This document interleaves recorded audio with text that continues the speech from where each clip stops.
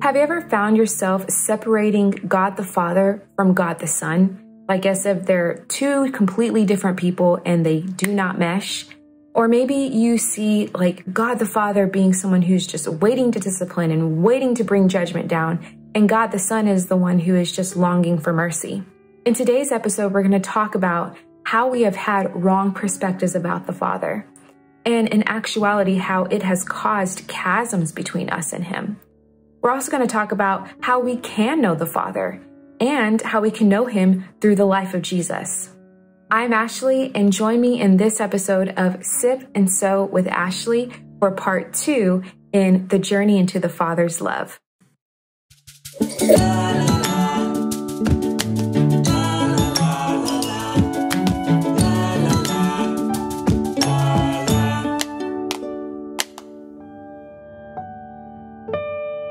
I just want to share about my personal journey and just the realization of how there's some things I've actually really had backwards. I grew up in the church and my parents were in ministry and all that kind of good stuff. But from age 16 to 21, I actually just walked away from God completely and just did my life my way until I decided, okay, this is not what I really want. I really do need God, and please save me. And so I'm very, very grateful for that.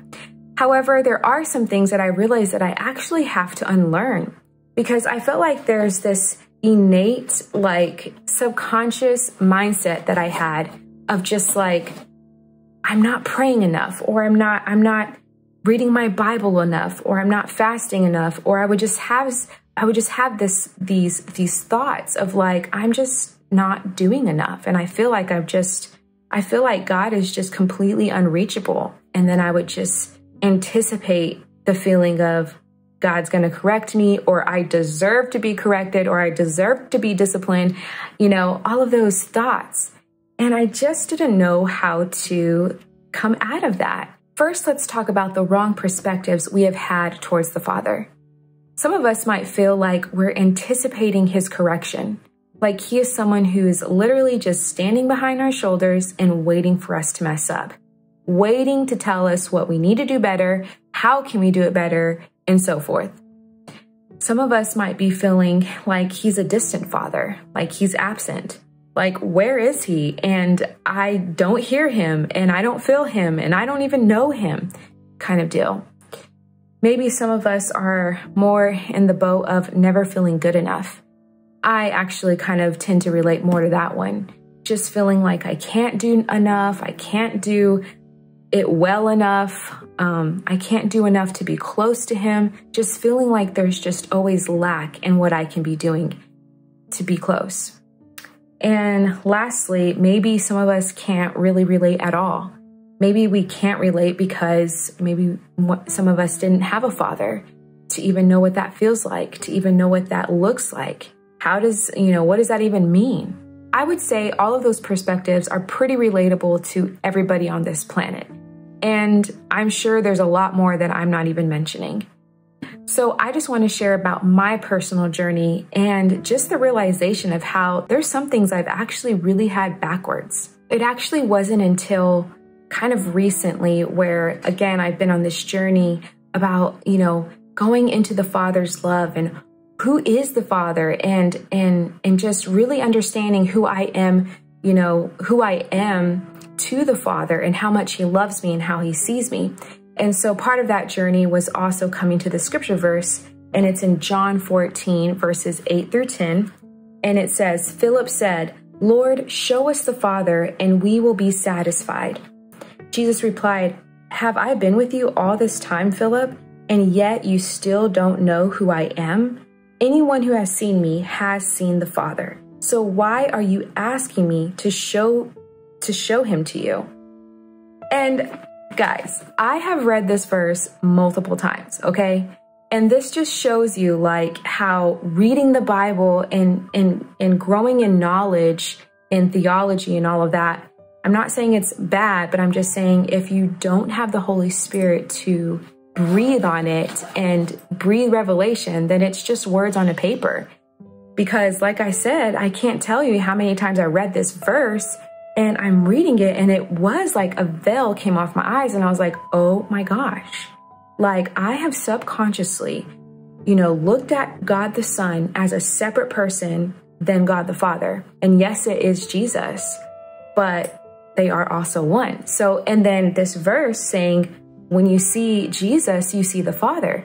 And one of the first stories I thought about was the woman who was about to be stoned because she committed adultery. Before I go into that, I'm going to read John 5, verse 19.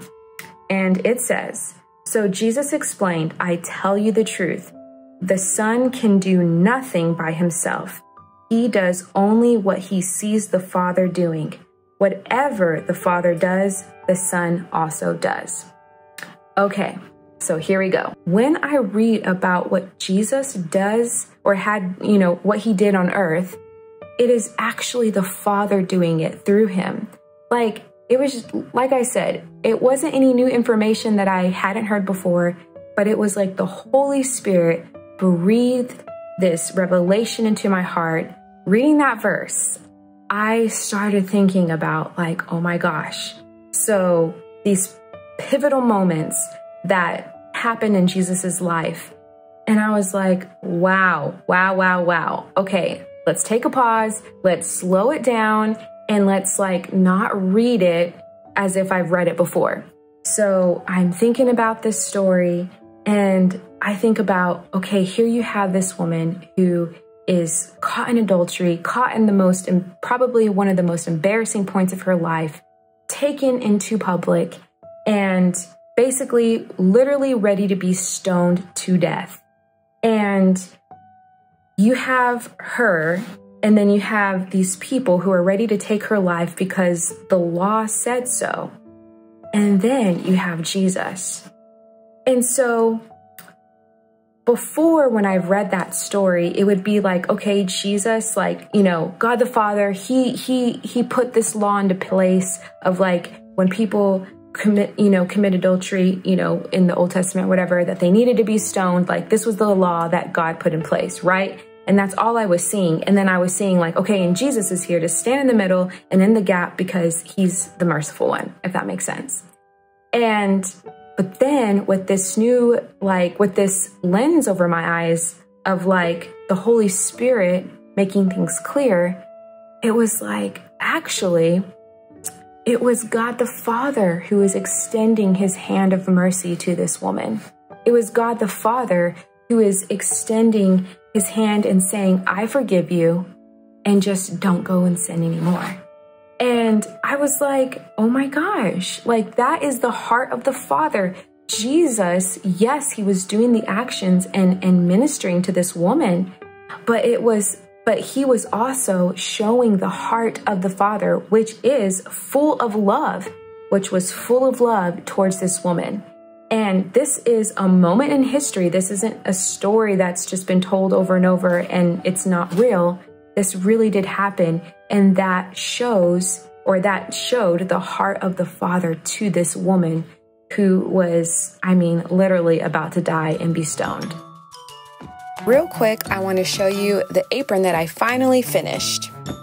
It's the first apron that I've made that only covers half of your body, and it's super cute. I absolutely love the pockets. I love the patterns. So excited, and I can't wait to do more. So the next story I thought about whenever I truly thought how Jesus embodied the perfect image of the Father was about the man who was possessed with legion, and he was, living in caves. And I was thinking, wow, so here you have this man who is a complete outcast, and he is damned to be lost forever and like separate from society, probably for the rest of his life. He's doomed. He has no hope. There's just nothing going good for him, right? And then you have Jesus, which, mind you, we don't know for sure if the man was considered a Gentile or not, but it wasn't, I think he was either a Gentile or he was like part Jewish and part something else, or part Greek. Anyways, I'm not sure. However, it wasn't culturally acceptable for someone who's Jewish to come to this guy who is considered completely unclean and just, you got no business being around him kind of thing. And here is Jesus who comes to this man, and he obviously, you know, for those of you who have read this story, but for those of you who haven't, he comes to this man and he basically just delivers him, heals him, and sets him free.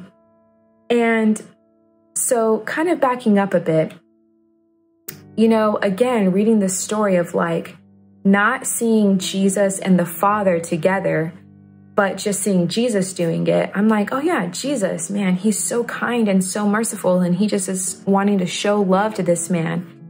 But seeing it from a place of like, actually, like, again, Jesus embodies the perfect image of the Father. So it was actually the Father who was going to this man and showing him mercy and kindness and unconditional love. And it was through Jesus. And this, again, was just blowing my mind. Like here I've been, you know, struggling to feel close to God, to feel close to the Father, to feel like, you know, he's just out to kind of get me in a sense. And I'm completely missing the whole character of God the Father whenever I read about Jesus. And so again, like I was just honestly being blown away thinking back at these, you know, pinnacle stories in the Bible of where Jesus ministered to people. And I'm like, wow, this is showing who God the Father is, the heart of the Father, his compassion, his kindness, his willingness to go out of his way and be super selfless. The last example I want to give in looking at the Bible and seeing how Jesus embodied the Father perfectly just blew my mind. It is Jesus dying on the cross. Guys, I was wrecked, okay? So here I am, and I got these new glasses of understanding how, not just understanding, but having a revelation of how Jesus embodied the perfect image of the Father when he walked on this earth. And I put those glasses on, and I was like, oh my goodness, I'm reading the story of how Jesus died on the cross with these new found glasses that the Holy Spirit provided. And I was like, whoa, whoa, whoa. Like this really does show how much the Father loves me and his heart for me and for you. God the Father was super, super, super involved in that moment when Jesus was on the cross. It was not the Son standing between us and the Father. It was not the Son saving us from this Father who is just ready to bring down wrath, right? It was actually God the Father displaying his unconditional, passionate love for us through his Son while being on the cross. I want to read this quick verse to you. It's 2 Corinthians 5:19, and it says, "For God was in Christ, reconciling the world to himself, no longer counting people's sins against them, and he gave us this wonderful message of reconciliation." I want to highlight the word in, for God was in Christ. Now, when I read this verse, and actually, I'll be honest, my husband was the one who pointed me to this verse, and I was like, because I was explaining to him, like, how do I explain like just what is bursting in my heart? I don't know how to put it into words. And he was like, do you know that there's actually a verse for that? And I was like, oh my gosh, I didn't realize that. And so he pointed me to this verse, and he was the one that pointed me to the word in. And he said that it actually means, it's the same word that is used whenever someone is explaining a child being in a mother's womb. The word in is the same word that is used for a child being in his or her mother's womb. And I was like, oh my goodness. So that is literally what it's saying, that God the Father was in Christ as he was on the cross. And it just amplified what the Holy Spirit was just basically shouting at me of God the Father loves you, and he is passionate about you, and he wants to be close to you. Like he endured the cross as well, in a sense, because it was through his Son. So after sharing all of this and what has really been on my heart and something that I've been really stirred about, you might be asking, how do I connect with the Father? Where do I even start? And I just want to go back to the verse where in 1 Corinthians in chapter 2, it talks about how, who knows the thoughts of a man except the spirit of the man? Same goes for God the Father. Who knows God the Father except for his spirit? So the first thing I would say is ask the Holy Spirit to lead you into the Father's love. Just praying and asking him, Holy Spirit, lead me to know who the Father is, and ask it with faith and he will show you. Another tool that I think could be very helpful in connecting with the Father, and actually something that I'm honestly quite new to, is contemplative prayer. And essentially it's similar to meditative prayer, and it's just basically thinking on scripture. But essentially, for example, maybe you take a story in the Bible like, how Jesus died on the cross, or whatever miracle, maybe it's the woman with the issue of blood, but you're taking that story or those passages and you're reading them, and you're reading them very slow. And you're just allowing it to really sink into your heart, and then take a moment to just be quiet and picturing yourself in that story, and just asking the Holy Spirit to lead you into what is Jesus thinking and feeling about this person, and how does it reflect who God the Father is, and how does it affect my life too. So just basically kind of being in a place of just silence and meditating on the Father and Jesus in the scriptures. You may have experienced, difficulty connecting with God the Father. And like I said, it could be for various reasons. Maybe you didn't have one, or maybe your earthly father was abusive, or maybe he was physically present, but he just was emotionally absent. Well, I want to say there's absolute hope for you.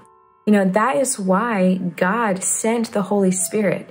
A lot of us probably would have wanted and maybe preferred for Jesus to stay instead of go back to heaven, right? But actually, it was all the better because his Holy Spirit, got to come and live inside of us. And he is the one that leads us into truth and shows us who the Father is.